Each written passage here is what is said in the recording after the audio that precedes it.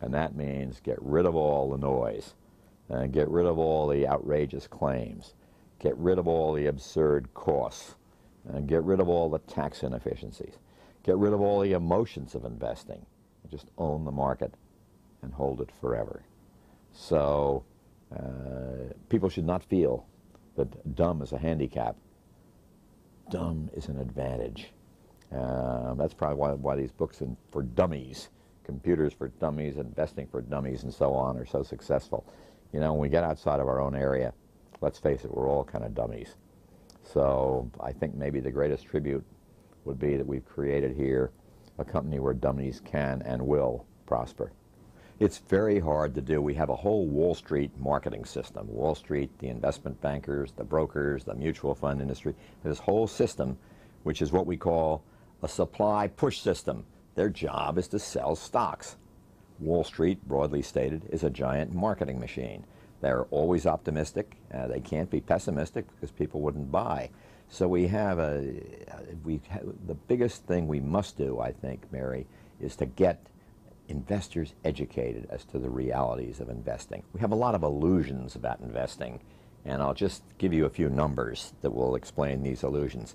If you started with $1,000 50 years ago and invested it in the Standard & Poor's 500 index, you would have multiplied your money about 135 times over. You'd have $1,000 growing to $135,000 on the surface.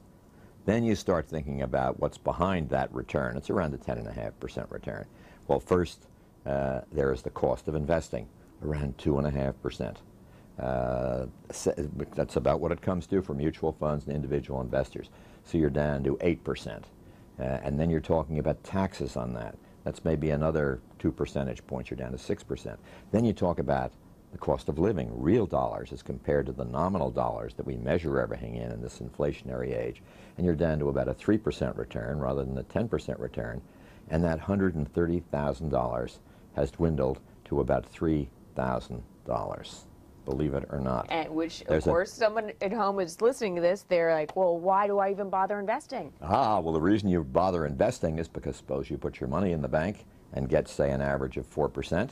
You pay a tax of, let's say, 1%. That leaves you with 3%. And if there's 3% inflation, your $1,000 grows to zero. It grows to $1,000 at the end of the period. So you have to do something.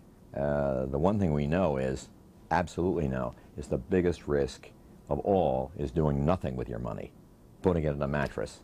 So you have to accept the system for what it is, and you also have to accept the system that despite the huge returns that we had in the 80s and 1980s and 1990s, the greatest bull market in the history of mankind ever, anywhere, longest, strongest, isn't going to recur. A lot of what gets people investing now is, I think, the idea that it will come back all over again. It won't come back all over again. So the first thing I'd say to the investor is be realistic.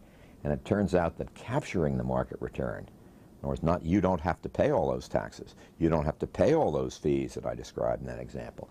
The index fund gives you that market return, 10.5%, maybe less, let's say 0.1 or 0.2. That would be 10.3%. You're going to have 3% for cost of living, no turnover cost, no sales charges, and no other expenses, and you're going to get about 7% return. You don't have to accept that lower return. You have to educate yourself to realize that all the foolishness of our system, outguess the other guy, be smarter than everybody else. We all think we're above average investors. We're all average before cost, and we're all below average after cost. This is not a mathematical mystery. Everybody knows this. You know, we're all above average drivers. We're all smarter than the other guy. The stock market is not Lake Wobegon, Mary, believe me, where everybody is above average. It's getting to the simplicity of capturing the returns that the stock market gives and the returns that the bond market gives. Move, move, move. 3 billion shares change hands every day. The rule for the investor is exactly the opposite. Don't do something, just stand there. So there's a direct conflict between what's good for the business, taking all that money, $400 billion a year comes out of your returns to our investment system, and the rules for the investor to be successful.